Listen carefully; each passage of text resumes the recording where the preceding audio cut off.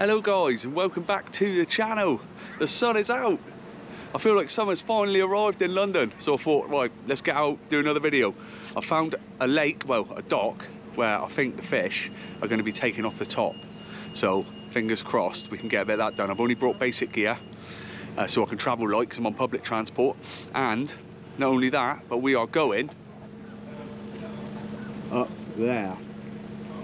That is how we're going to get to the lake today, up the IFS cloud. I'm a little bit nervous because it looks quite high, but it's going to be good. Let's go.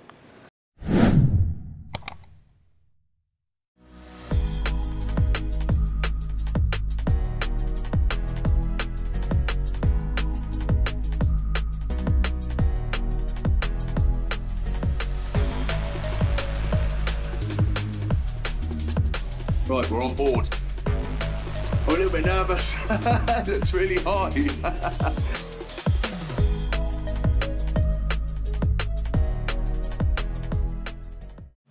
Well, we've just got halfway up and we've completely stopped.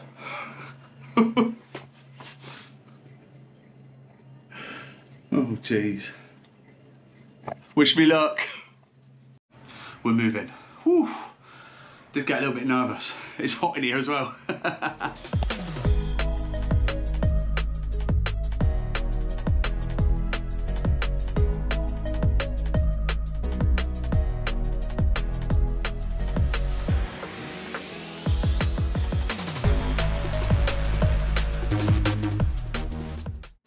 Well, we made it to the other side, and what I've done is I've just stuck out some bread and some floaters on the surface, and there are fish taken straight away. Boom. Now this could be a very good sign. Oh, I'm so excited. Let's get rigged up and go. Right, now I've just put out a load of bread on the surface and they are absolutely smashing it off the top. I think it's bass. I can't actually believe this, man. It's going a bit too well. I haven't got bait in the water yet. I've literally got a piece of bread flake on a size 6 Nash twister hook with some fluoro leader, and the fish are still smashing off the surface. Let's get it going. What I've done is I've squeezed the bread around the hook so that it sinks slightly, because it seems they're slightly more confident in taking it when it's sinking slowly rather than it being straight on the top. So fingers crossed. Oh, we're in straight away. First cast.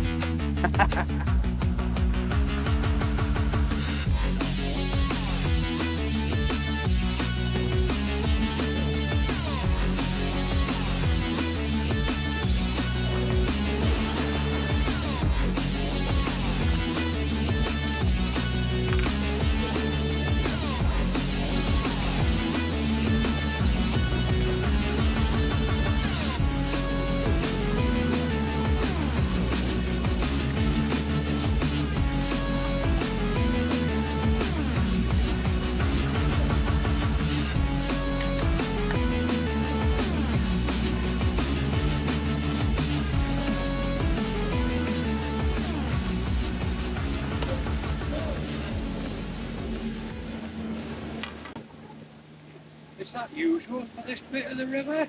Apparently so. It's the first time I've fished here, but That is gorgeous.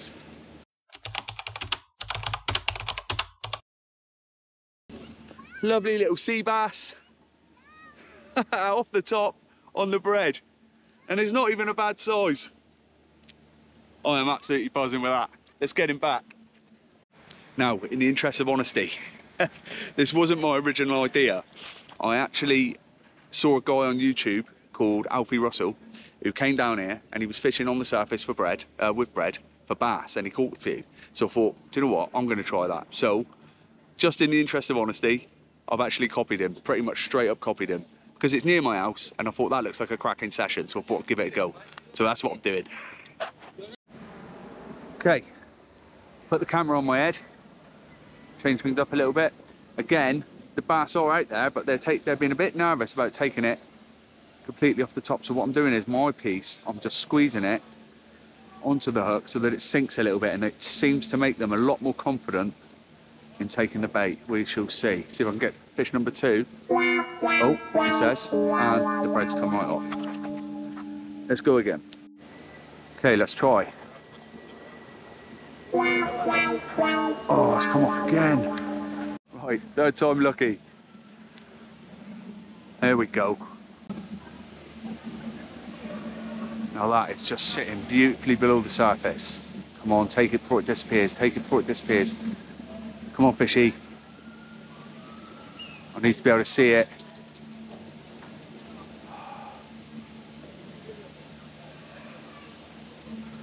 I can just watch the line.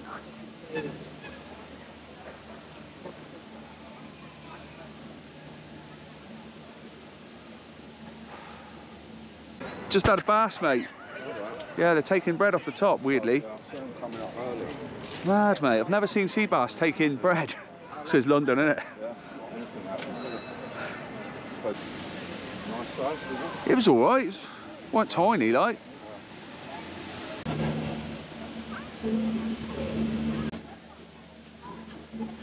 Can't come back for any.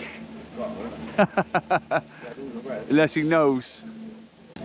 Oh.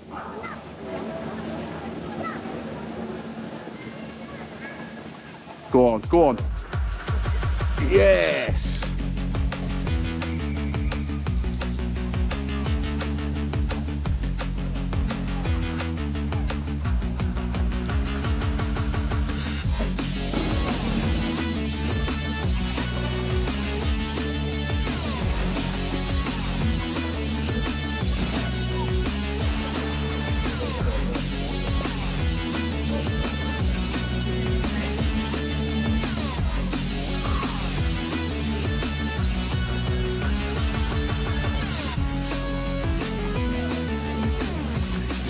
There we go.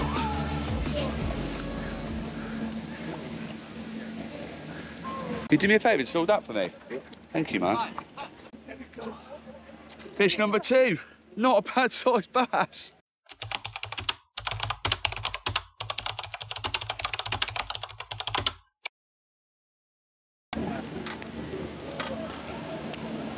Give him a little rest.